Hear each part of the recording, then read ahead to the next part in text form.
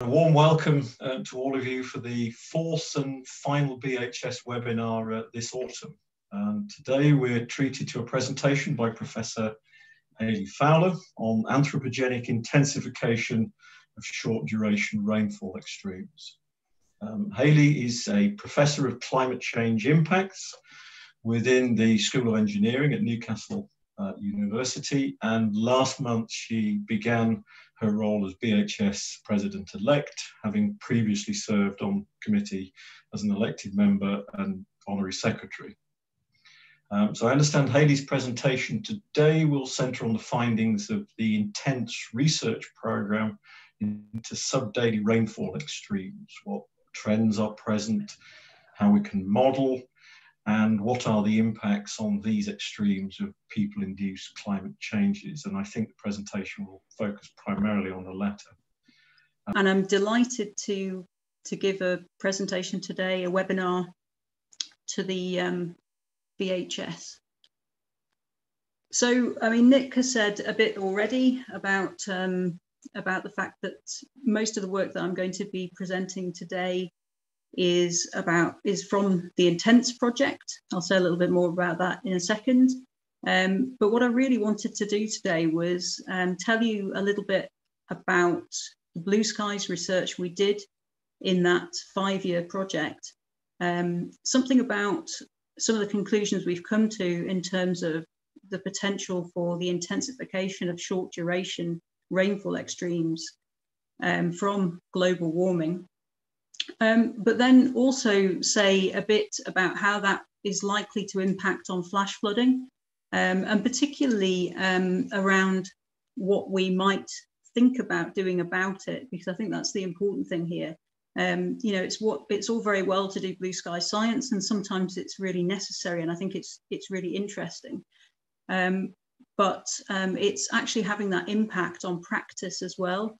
And that strategic importance of doing that research in the first place to have an impact on practice that we all need to think about. So, as I say, most of the work, certainly that I'm going to start by talking about, was done under the INTENSE project. And that was a very large project funded by the European Research Council. And in particular, that looked for the first time really at what we expect in terms of the nature and the drivers of extreme subdaily rainfall. Prior to this time, there'd really been very little research on subdaily rainfall extremes. In the 5th assessment report from the IPCC, there's quite a lot of information on what might happen and what is happening to daily and longer duration extreme rainfall, but very little on subdaily. And I'm glad to say that certainly the 2 chapters that I'm involved in for the 6th assessment report, the extremes chapter and the water cycle chapter, there's a lot of information in there now on what potential changes there are projected to be, and that we've seen already to extreme subdaily rainfall. So that's a really good outcome from the project.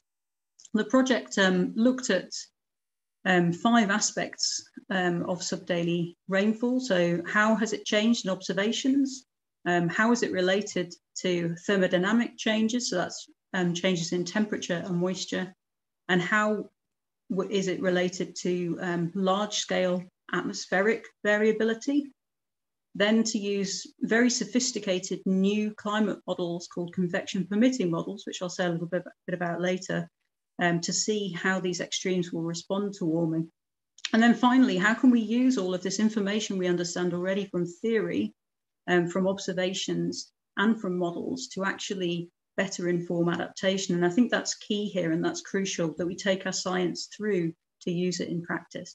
Of course, there's a huge team involved in this process, not just myself, a number of postdocs, now research fellows, some academics at Newcastle University, a number of partners at KNMI, including Geert Lenderink, Lizzie Kendon and her team at the UK Met Office, absolutely crucial. Lizzie's really leading the field in terms of convection permitting modelling, and other INTENSE partners around the world.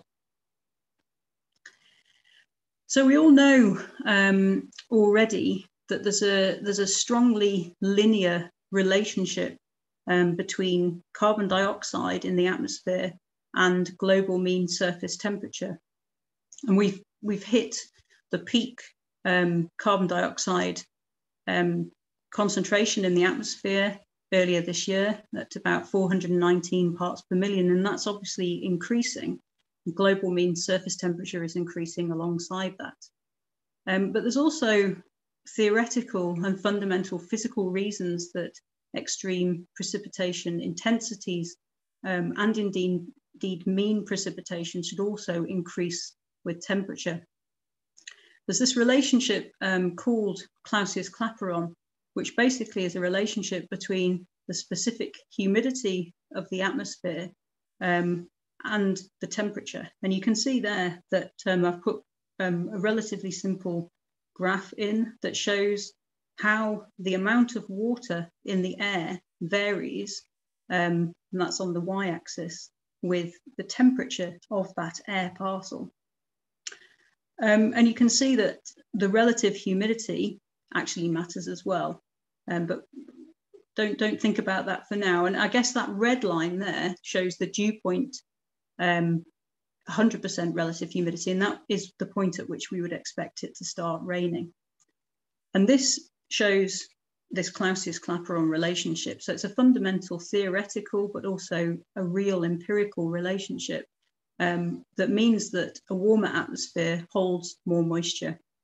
And actually, this moisture in the atmosphere and this, I suppose, Clausius-Clapeyron relationship suggests that this increase is about 6.5% for every degree rise in temperature. And because extreme precipitation happens at this dew point, as I say, then we'd expect that these extreme precipitation intensities should also increase at about this rate. Kevin Trenbarth published a landmark paper in 2003, and he talked about this, as well as the fact that we also expect increases and changes in duration and frequency characteristics of rainfall, as well as these changes to intensity. And this is because there are energy constraints on evaporation and evapotranspiration from the surface. Because of that, we expect total rainfall will only increase at about a rate of 1 to 2% per degree of warming. And because the extremes are increasing at a faster rate, we therefore need to have changes in duration and frequency as well. And so ironically, this means that we will get increases in the number of drought events, as well as the number of these extreme rainfall events, potentially.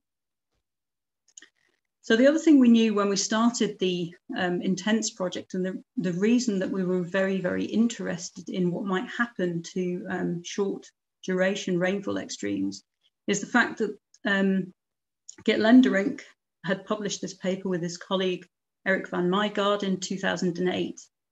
And they looked at the relationship between intense precipitation and the day-to-day variability in temperature.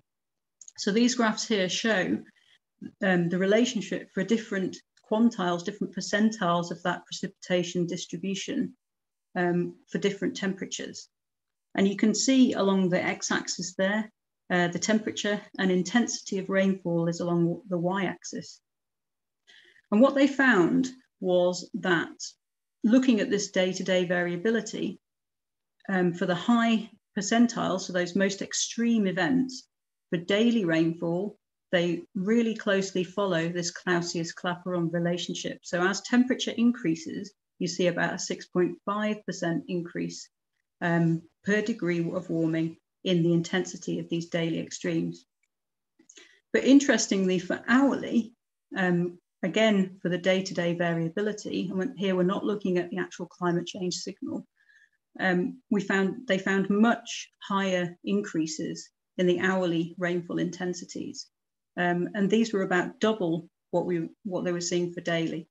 So around 13% increase per degree warming.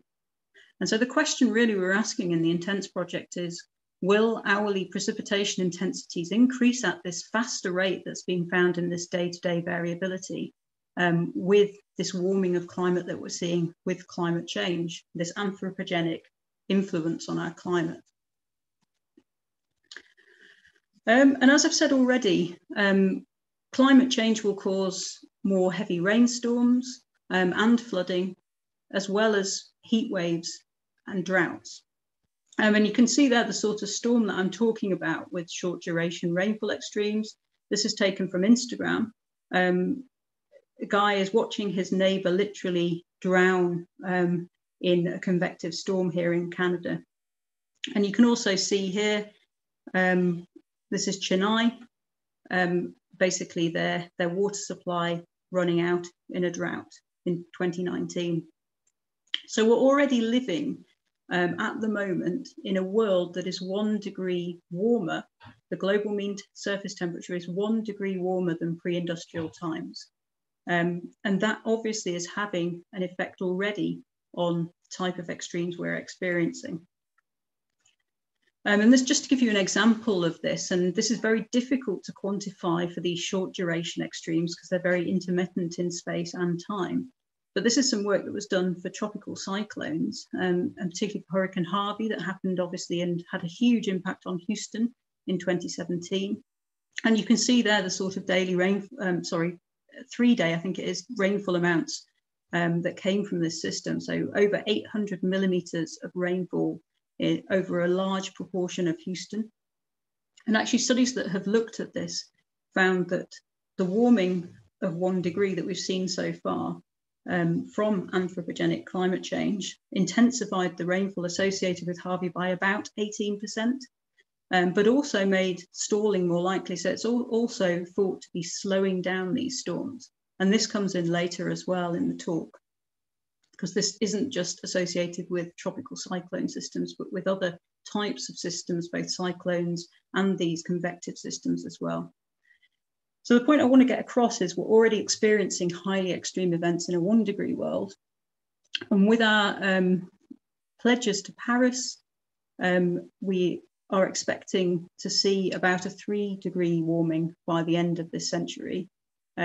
At the moment, although we're obviously trying to stay to that 2 degree warming with the Paris Agreement. So these things are going to get worse. So will short duration precipitation intensities increase at a faster rate with climate warming? One of the things we aim to do in the INTENSE project, and this work was led by Liz Lewis, who's now a lecturer at Newcastle University, is to collect together the first data set of sub-daily rainfall observations globally. And you can see here, this is the number of stations that, that she managed to collect. So we've got over 26,000 hourly stations around the world. And again, you can see here, we've also developed a way of quality controlling this data set, which will be released open source, and a paper is about to be submitted on this at the moment. So that will be very useful for the community as well. And there's some of those records, particularly the national records that we've managed to collect from Met agencies, are very useful and actually provide very long and quite high quality data sets on sub-daily rainfall extremes. The other thing that we really used within the project, and also ran new simulations within the INTENSE project as well, are these what I call convection permitting climate models. And you can see here, these are the continental domains around the world that are now covered by these convection permitting models. And really to say that this is something that's taken off in the last 8 years or so, really led from the group at the UK Hadley Centre and Lizzie Kendon. And what I mean by convection permitting climate models are, they're really, I mean, certainly the UK Met Office model is the same model that we use for weather forecasting in the UK, the UKV. So it's effectively a weather forecast model. And it's got a very fine resolution grid spacing. And these models have a resolution of less than 4 kilometers. They're able to explicitly represent convection without the need for parameterization. And they've been included in the latest climate projections for the UK. We've done a lot of work on this as part of the INTENSE project in the international community, and assessed and evaluated different model simulations around the world. And we found that really they are needed to provide robust projections of changes to the duration and the intensity of convective rainfall in the warm season. And just to give you an example of how this works and the improvements that we see to the timing of the diurnal cycle and the representation of extremes within these models. This is actually a weather forecast here, but the same properties are true of the future climate simulations. So this shows the flash flood event that happened in Boscastle on the 16th of August 2004, and this shows the UKV forecast of the rainfall associated with that event for 2 p.m. That day, from different resolution weather forecast models along the bottom there. And you can see there's a 12-kilometre model, which is the resolution of the current generation of regional climate models used in the UK climate projections.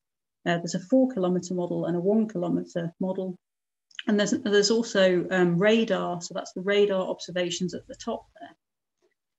What you can see immediately is that at the 12-kilometre scale, you can't reproduce the sort of intensities, which are shown in that scale at the bottom there, that happen in reality from that radar, those radar observations. So you're seeing up to 32 millimetres, perhaps higher than that per hour. 12-kilometre model, very low rainfall intensities. At 4 kilometres, you're able to reproduce better those rainfall intensities, but really not the convective banding of the system that you see in reality, and actually cause that really intense flash flooding episode in Boscastle. But at 1 kilometre, you're able to really reproduce those sort of features. So these are the sort of models we now use to actually provide projections of the future, and that we use, I'm going to show you some results of about, well, I suppose we use them to basically understand better the physical processes associated with these changes as well for the future. So this is quite a complicated diagram, but I wanted to include it here. So on the left there is a study that was published by Eric Fisher and Rito Nutti in Nature Climate Change in 2016. And it's showing the change in frequency for different percentiles of daily precipitation. And you can see the most extreme rainfall is on the right and going down to the 90th percentile, which is less extreme. And you see very heavy precipitation and heavy precipitation there. And what it's showing is the change in that very or heavy precipitation between 2 time periods. So looking at 1981 to 2013 and comparing that to the historical period from 1951 to 1980. And the main message to take away from this is that they found that the most heavy events are changing the most, and you can see that quite significantly there. So the change in frequency is 45% of those very heavy events, but also that change is actually consistent with Clausius-Clapeyron scaling. So changes around 6.5% per degree of warming. And you can also see there that it's outside the range of natural variability from that resampled grey range there. We did the same thing. This was led by one of my postdocs, Selma Guerrero, who's now got a research fellowship at Newcastle University, looking at Australia. And we did the same thing, but looked at daily rainfall and hourly rainfall. And we used a very similar method, only we looked at what we've called K largest bins, which basically for the 20 K largest bin, for example, we're looking at the 20 biggest events in that time period. We used slightly different time periods just because our records were slightly shorter, because we had hourly rainfall here. And we looked at the difference between the time period from 1990 to 2013 compared to 1966 to 1989. What we found was very similar for daily rainfall. We found that change was consistent with Clausius-Clapeyron scaling, so around 6.5% per degree of warming, and also that it was within the range of natural variability, that grey shading there from resampling. I'm not going to go into any of the technical details here, but if you're interested, read the paper. But the hourly was much higher. So the change in magnitude for the hourly rainfall extremes was much, much higher. And actually those red lines there show a 1, a 2, and a 3 times Clausius-Clapeyron scaling. And actually you can see that the most extreme events there for the hourly rainfall extremes are actually increasing around 3 times the rate of Clausius-Clapeyron, and well outside that range of natural variability, so they're detectable above that natural variability. So we found that hourly can be much higher. This scaling, this change in hourly rainfall with warming can be much higher than the daily. And actually it's really interesting, but a paper was published just last week using our method on some data from China, and they found exactly the same thing, that you find a 2 to 3 times Clausius-Clapeyron increase in the hourly extremes over China as well. So that's really interesting. And hopefully that paper will be also reported in the IPC 6th assessment report. So that's, I've just said something about the changes to the peak intensity of these short duration rainfalls. But also of interest in terms of flooding is the changes to the storm temporal profile. So there's been some very interesting work done in Australia by Conrad Wasco and Ashish Sharma, and a lot of work done in this area. I'm only going to talk about a few of their studies here. And they looked at the potential changes to storm profile and linked this to temperature. What they did was they split the storm up into these different segments, as you can see on the figure there, and then looked at how these changed basically with the different ambient temperature that the storm was associated with. And they found that with warmer temperatures, the most intense part of the storm always gets more intense. And that's at the expense of the weaker parts of the storm.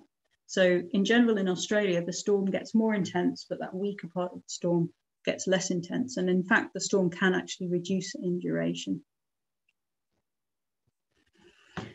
Of course, of interest to flooding as well is also changes to storm size. And there's been a few studies also looking at this.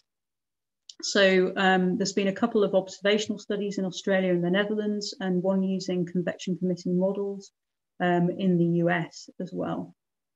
And although they used the opposite colour scheme for their figures, the two observational studies actually both find a intensification of the storm core. And you can see that what those two figures on the left are showing here is on the y-axis is the precipitation intensity, and then the distance from the center of the storm on the x-axis. And you can see that the warmer storms, which are shown as red in the Wasco et al. Study, but weirdly blue in the Lockbyler et al. Study, are more intense in the core. What you can also see is that the Australian storms become more intense but smaller in size with warming, which is what I showed you in the previous slide. In the Netherlands, the storms actually become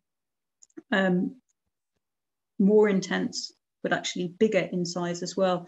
And that actually is consistent as well with what's been found from convection permitting model studies in the US. When they looked at the future under a RCP 8.5, so about a 3-degree warming by the end of the century scenario, they found that the storm not only becomes more intense in its core, but also becomes bigger as well. And of course, this has implications for flooding. And I think that it's really important that we think about these sorts of changes because it's that total event rainfall that matters. And actually, it provides something like a twofold increase in the total event rainfall, which is much bigger than that intensification of just the peak intensity. We need to know these sort of things to understand the changing flood risk. The other thing to think about is that there will also be seasonality changes to extreme precipitation. This shows some work that's just been published in Climate Dynamics by Stephen Chan, who's based in Lizzie Kenton's team at the Met Office. This, of course, matters because when your extreme rainfall falls, matters in terms of the antecedent moisture conditions and whether it will cause a flood or not.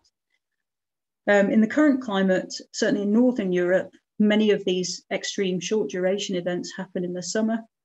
In the future, there's certainly from our climate simulation, there's a big shift towards autumn in terms of these short duration rainfall extremes. And so in the UK, and I thought I'd use this study here, which really started off this, it's the first time that a convection permitting model had been used to provide a projection of change to short duration rainfall extremes. And this was a study that Lizzie and myself and other authors published in 2014 now, but really the fundamental message hasn't changed from this. That actually, if we use a convection permitting model, we find very large changes to summer precipitation intensities. But in the UK, in the future, of around 30 to 40% for these short duration 1 hour extreme events, and larger increases than this in Scotland. Whereas if we use these standard regional climate models, we find very little change. Hourly events over 30 millimeters show a 5-fold increase. And of course, this has been used to provide revised guidance, and we're doing this again at the moment with UK CP18. So moving on to, will flash flooding increase? Because that's an important question.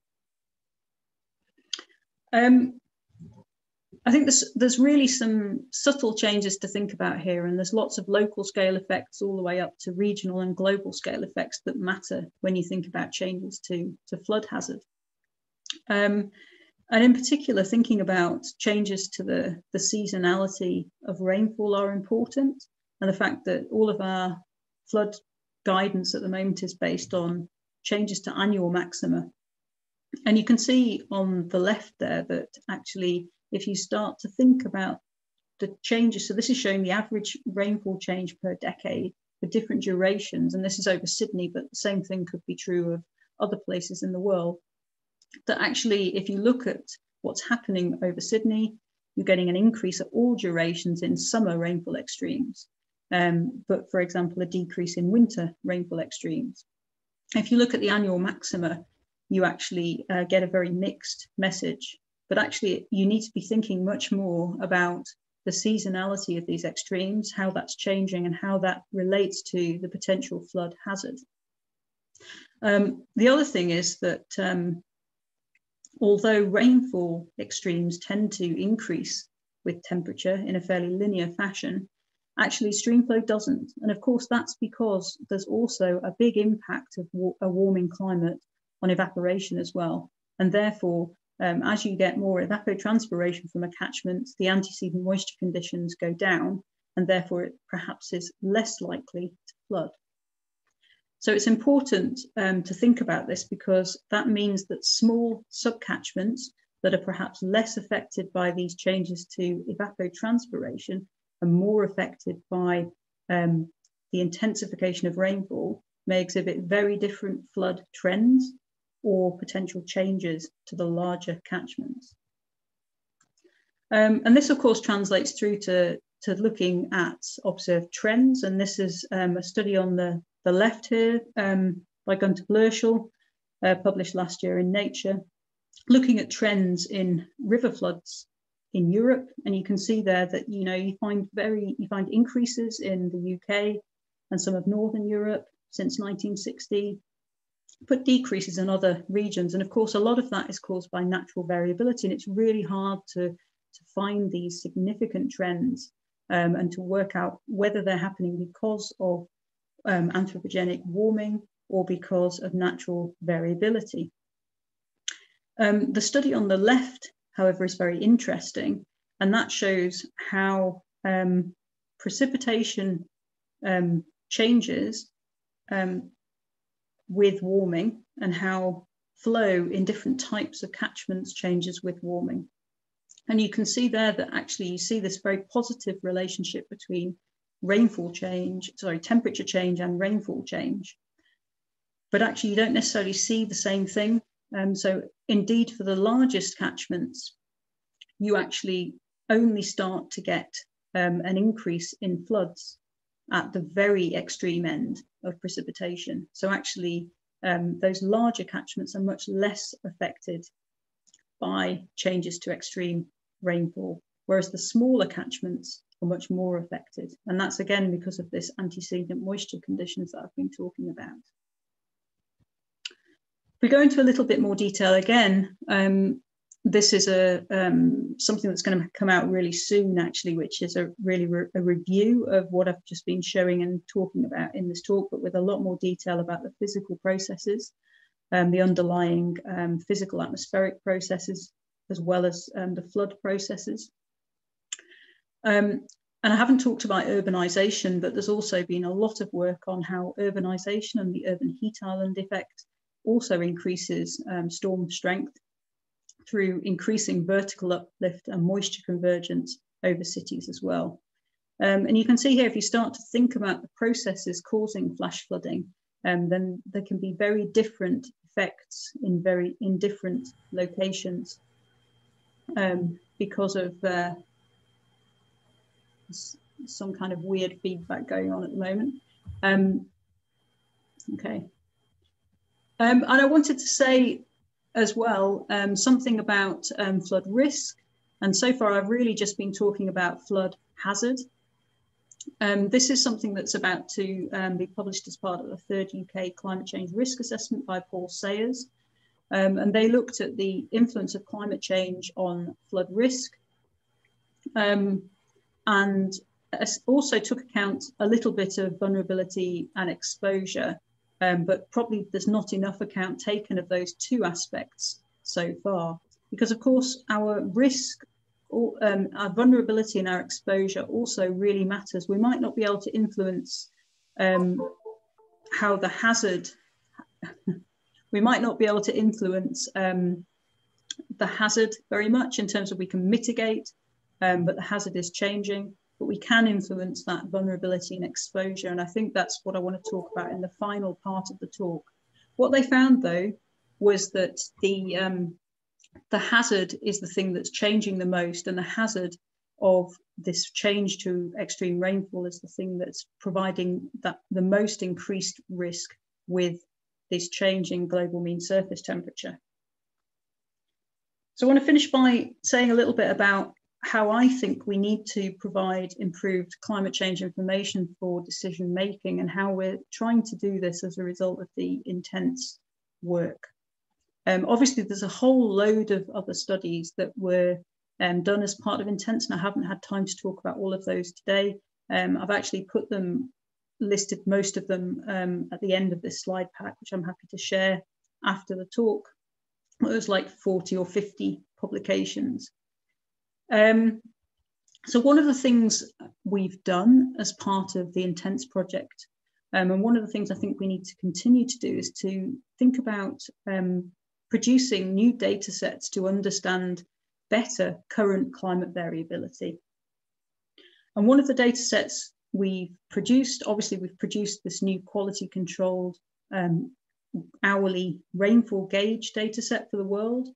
And as part, we've used part of that then to actually produce a radar gauge satellite merged hourly product for the UK, which is we've now produced for 2003 to 2014, and it's not available yet online, but hopefully will be fairly soon for the community to use. And this is important because actually gauge data really underestimates the frequency of these very intense rainfall events. And some analysis that we did and published in a paper this year in Environmental Research Letters that you can see at the bottom there is showing how often these events are missed by gauges. And this shows data for Germany, but the same is also true of the UK. And you can see in those pie charts there that at 1 hour duration, the rainfall gauges from the German Met Service and other stations pick up less than a quarter of the events, these intense events that are picked up by the radar data. Whereas at the daily scale, they're picking up about 80% of those events. So it's really important that we actually start to use more than just gauge data to try and understand current climate variability, particularly for these short duration extremes.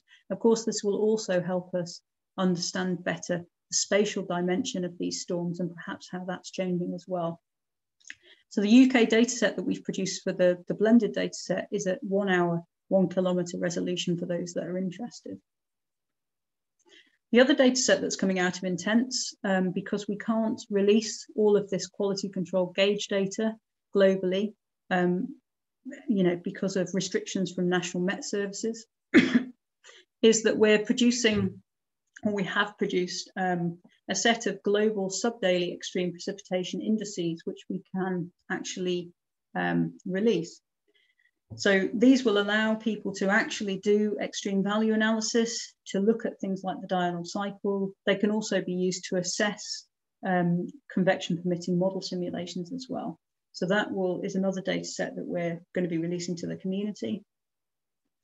Another thing that I think is really important to think about, and is perhaps a bit offside in this talk, but in terms of translating this hazard through to risk, and this is something for you hydrological modelers out there, are the current set of hydrological models we use actually sufficient for extreme events?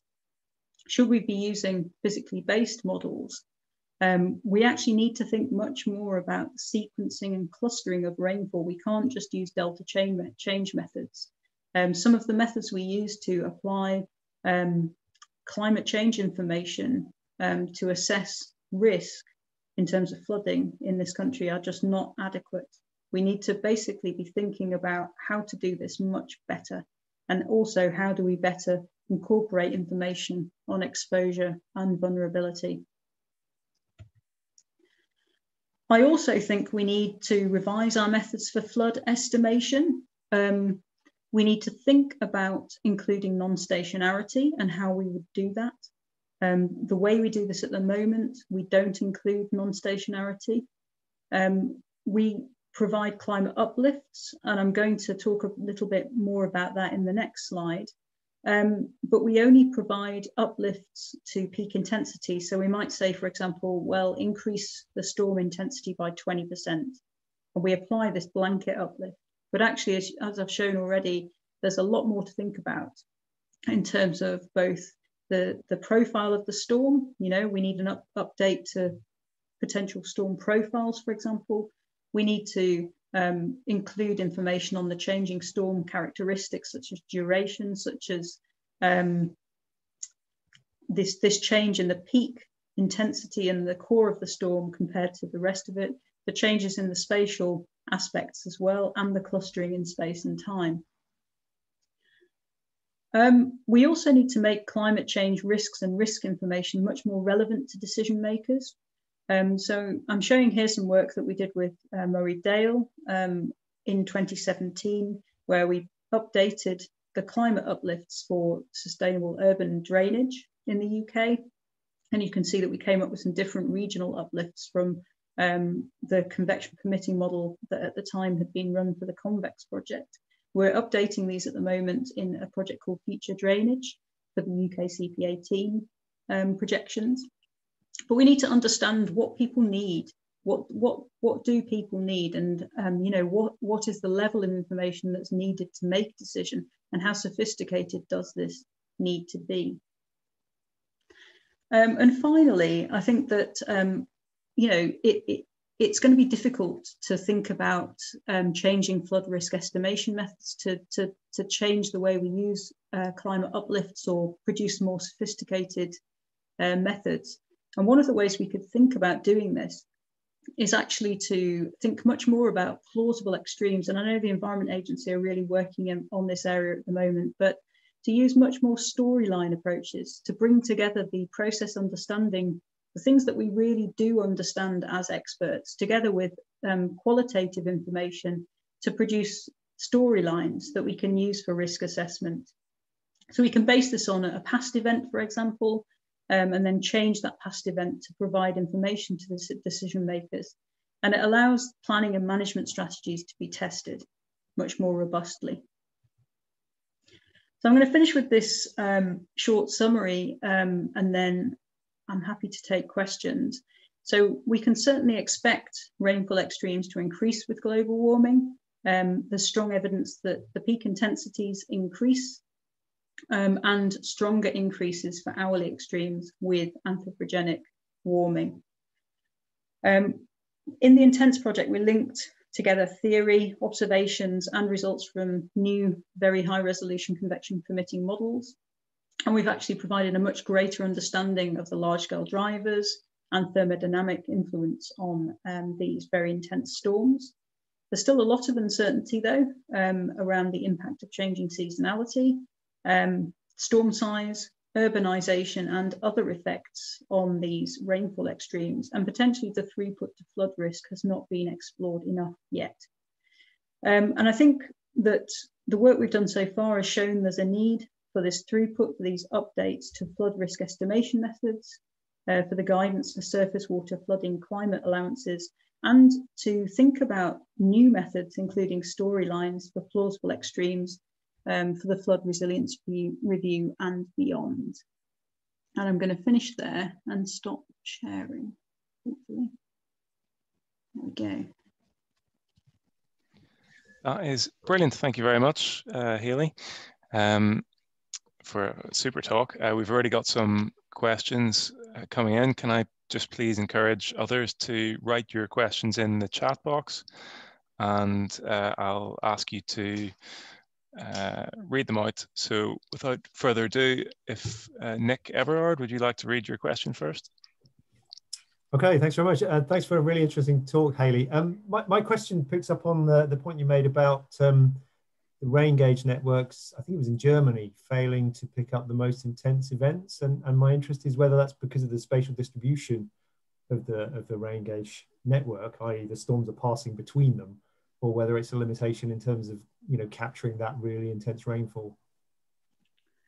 So it's the former, almost certainly, although I know Michael himself does some work on this, or has done in the past. So I think that there will be some events that are missed due to, for example, wind effects across gauges and things like that, or they'll be certainly lower than they should be.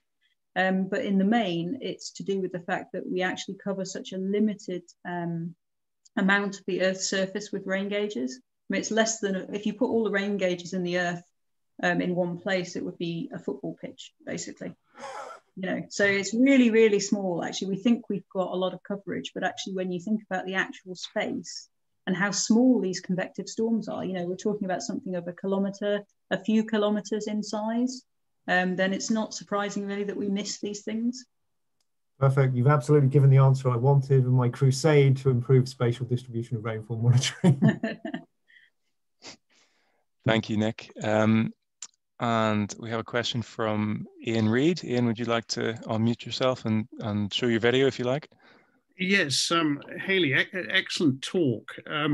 I've got a question which is actually related very much to what Nick has just asked, and that is, I've done a lot of work, in fact, in deserts and so on, where one's very conscious of the facts because there's nothing to get in the way of spotting these things, that convective storms wander around the landscape. And it struck me that the tracks of these things are actually very difficult to actually predict. So my question is, in fact, how would you take this into account, given that your modeling of rainfall intensity changes over time seems to be rather more attestation? Okay. I mean, I can talk about this from two perspectives, I suppose. So one perspective is in a forecasting sense. I know that there's been a lot of work done by the German Met Service on this in nowcasting terms. So they've done a lot of work linking together radar observations together with forecasts to actually provide better information on where these convective storms are going to move next. And that's really useful for emergency planning, for potential impacts, for planning transport network management, etc., etc., etc.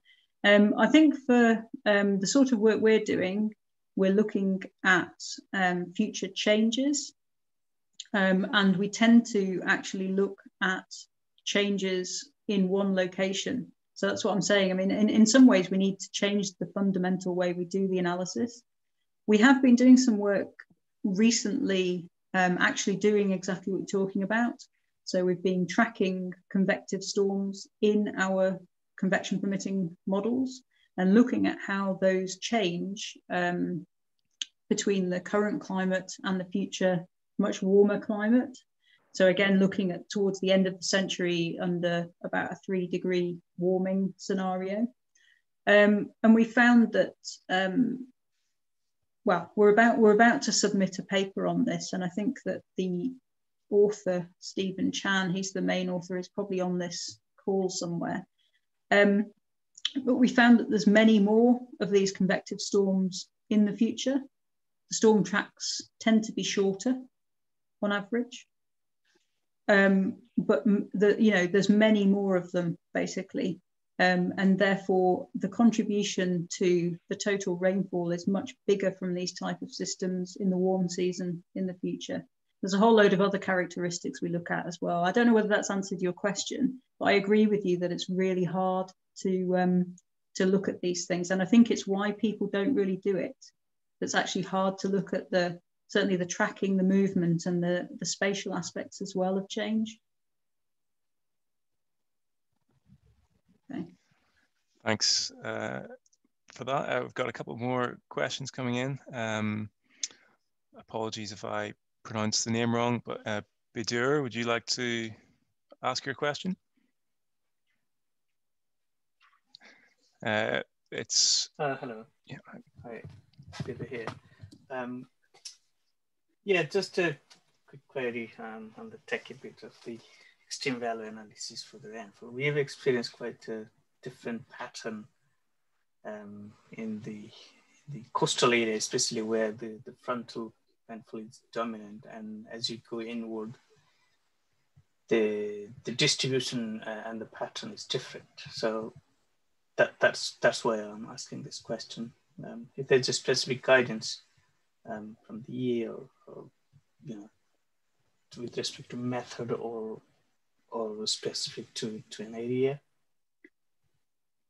Okay, I don't really understand what specific question you're asking. I mean, I agree with you that there are definitely differences between, I mean, obviously the coastal effects and inland, and obviously orographic effects as well. And there's some interesting observations around whether there has been an increase in extreme rainfall and indeed mean rainfall around the coasts to do with the warming oceans, actually. And that's something that we're thinking about looking into as well. There appears to be some kind of signal, particularly on the North Sea side of the UK. I mean, in terms of extreme value analysis, I mean, the guidance you either do a site-specific analysis and fit an extreme value distribution for one gauge, which is not what I'd recommend, because obviously you're limited to that length of record, and you can't then make estimates of those higher return periods. The other thing you need to be thinking about then is using something like regional frequency analysis, in some way pooling data from different gauges, but then you need to be careful, and you're quite right there, that if you need to make sure you've got a homogeneous region, which might be that you just look at coastal stations, for example, to give you estimates of extreme values at the coast. I mean, I don't know if that's what you're asking. Yeah, that's, I think, yeah, that's good. Thank you. Okay, great. We've got time just for a few more questions. But first, I think it's Stephen Chan has just written a quick follow-up to the previous question, which I'll read out. He says that locations of storms in climate models cannot be taken too literally. Best we can say is some sort of regional, e.g. country scale summary. Catchment scale will be noisy. I'd like to ask Trevor Bond to ask the next question. Yeah, cheers, thank you. Just reiterating everyone's thanks to Hayley for what was a really, really informative talk there, so thank you. It was just around the spatial extent of storms. You already alluded to the fact that the duration and the kind of storm centre might very well change because of climate change. And in relatively small catchments, and I'm thinking particularly over in East Anglia, where, you know, a kilometre here or there can make a really big difference in terms of that flood impact. I just wonder if we've got any sense or any understanding of how the spatial distribution of a given storm might change because of climate change as well. You know, whether the storm centre is likely to be even more centred or whether it's going to be more dispersed, and how that duration links into that kind of spatial extent. Yeah, I think that's a very complicated question. I mean, it also depends as well on whether you're talking about winter storms or these convective storms. I mean, in this presentation, I've really just been talking about changes to these convective storms, but actually, certainly for fluvial flood risk in the UK, it's almost certainly the case that the winter storms are a bigger problem, and changes to those are, you know, projected to be very large. So, you know, we're talking about changes of 40 to 50% to the peak intensities of those storms, with the same sort of level of warming, say 3 degrees of warming. I mean, in terms of what we know so far, we expect that storms, well, our models tell us that storms may become more clustered in the future. There's certainly evidence that these sort of storms will slow down slightly. So you can imagine them taking longer to go across a catchment. There seems to be some evidence that certainly the bigger of these convective systems, yeah, that core, if you like, that intense core gets bigger as well as the whole storm gets bigger. But the actual intense bit as well gets bigger. I mean, it's very difficult to say very much about the actual spatial pattern, because the way we tend to analyze these things is by taking a composite. So we'll take lots of storms and then we'll look at them together, if you like, rather than looking at them separately. There's so much work that still needs to be done on this. As I say, you know, until a few years ago, we were running domains of just the southern UK. It's 8 years old, this field, in terms of running these climate models. We've now got to European scales in terms of continental scale domains. We now have an ensemble of runs from UKCP local at these convection permitting model scales. And I think that we're really, and just to say as well, we've got transient runs for 100 years as well from these convection permitting models from UKCP 18. So we're only scratching the surface on the sort of things we understand, but hopefully we can make a lot more progress in the next few years. And importantly, I think transfer this through so it can be used for adaptation decision making. Thanks, Hayley. I think we have time for just one or two more quickly. But first, Hayley, I've had a couple of people message asking if you would consider sharing the slides from today's presentation. Yeah, great. We'll make those available. Okay, so I'd just like to ask Yu Sheng to ask their question. Hello, and thanks for the interesting talk. And I'm not a climate scientist. I'm more like a catchment scientist. So I'm interested in how what you have described, could be practically used for the catchment management side of things. So that's my question. Could you recommend any robust hydraulic models which can be run at a sub-hourly scale? You make full use of your new discovery and new knowledge about the climate change at sub-hourly. step, basically to help the risk management. I hope you can understand me properly. Yeah.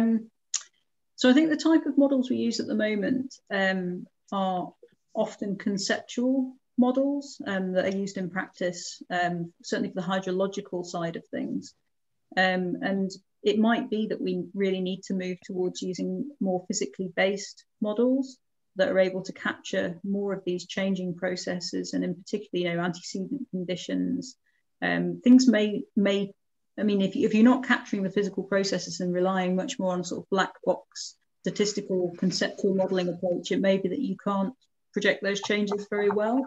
The other thing I would say is, we need to be thinking much more about using hydrodynamic type approaches, particularly if we're interested in small catchments and reproducing flood waves that might come from these very intense short duration extremes.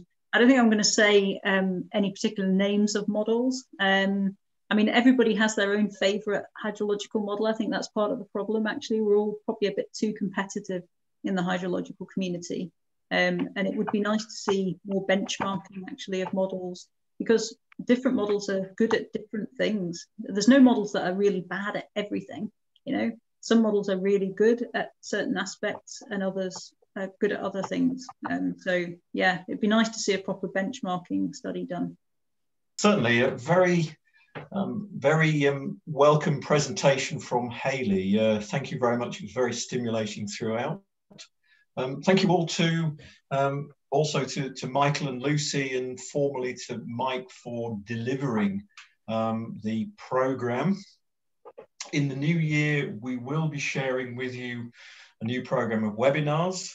Until then, I would like all of the participants to be thanked for joining our online meetings, and hope that you can all take a well-earned break over Christmas, even if it's only 5 days with your families. Thank you, Michael.